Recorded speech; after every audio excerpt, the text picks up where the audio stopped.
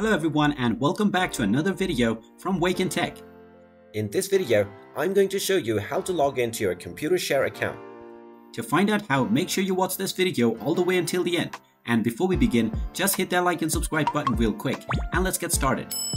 First of all, you will want to open up your web browser. So go ahead and open it up.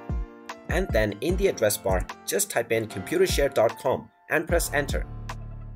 This will now take you into the official website of Computershare.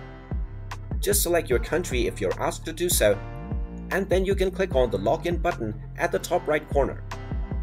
This will now show you the various login options that are available.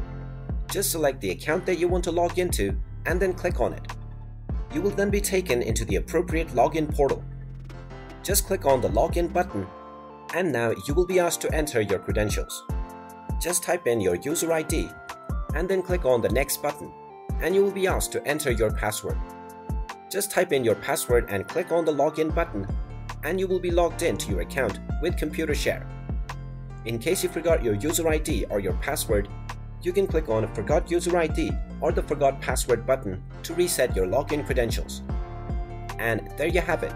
That is how easy it is to log into your account with Computershare. If you find this video helpful, make sure you hit that like button and subscribe to our channel if you haven't done so already. Also ring that notification bell to never miss another update from us. Thank you for watching and I will see you again in the next video.